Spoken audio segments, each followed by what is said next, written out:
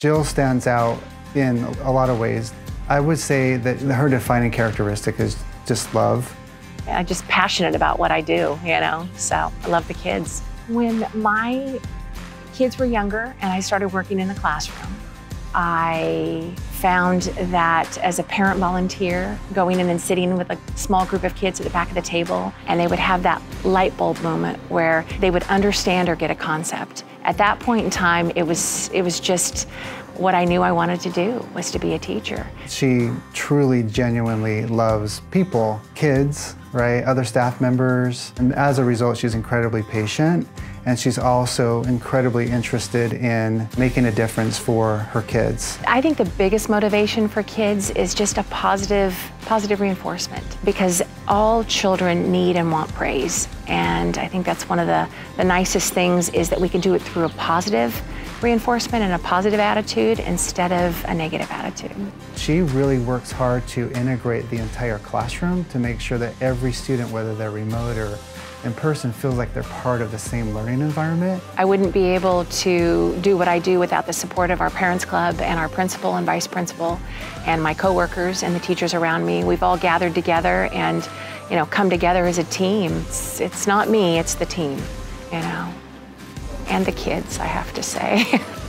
And the kids, they're the reason I do it, I love the kids.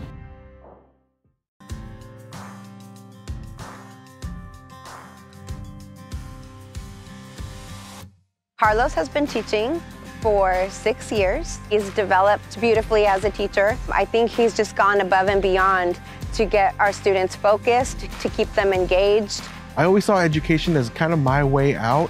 I wanted to do more to then give back to that community that I come from. And the community that I teach they're very similar to where I grew up. One of the most amazing things that I've seen him do is build relationships with his students. He's incredible at it. The students really connect to him. I try to first make a personal relationship, a connection with those students, just to we share similar backgrounds. So I kind of have them see that connection, that if me growing up, having similar background as to them, their parents sharing similar backgrounds, if I was able to succeed, they can succeed. I believe that with the background that Mr. Perez has, he's also able to have empathy for our families and our community, and that's a powerful thing. What inspired me to become a teacher is one of my grandmothers back in Mexico. She was like the local town teacher. Friends of hers, family members would send their kids to her to just kind of learn the ABCs, kind of learn to read and write.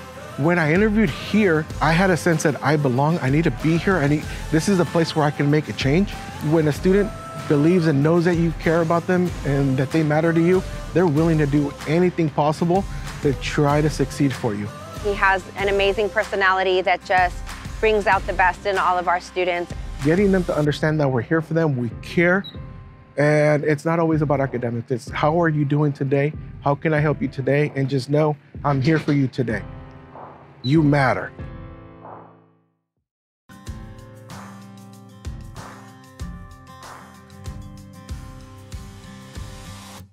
Mary is amazing. She's amazing. In regular times, she's been amazing during distance learning. I just try so hard. I'm kind of my worst enemy. I beat myself up a lot if I feel like I'm not reaching these students.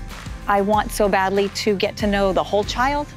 And so I really put a lot of effort into things like class meetings and times when we can reflect on our personal growth and our growth mindset. Her passion for learning is just, it envelops the kids. They want to be part of it. They just crave the knowledge that she has to share. They like the one-on-one time that they get.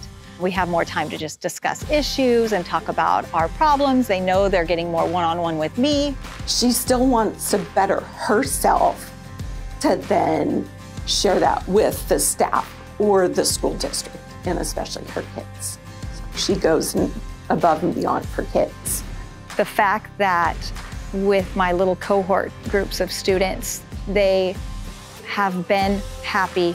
They've seemed comfortable with all the changes, with all the craziness. They're excited to be here. My classroom environment needs to be a place where these kids feel safe and comfortable, or else I can't teach them. I can't talk enough about her without crying.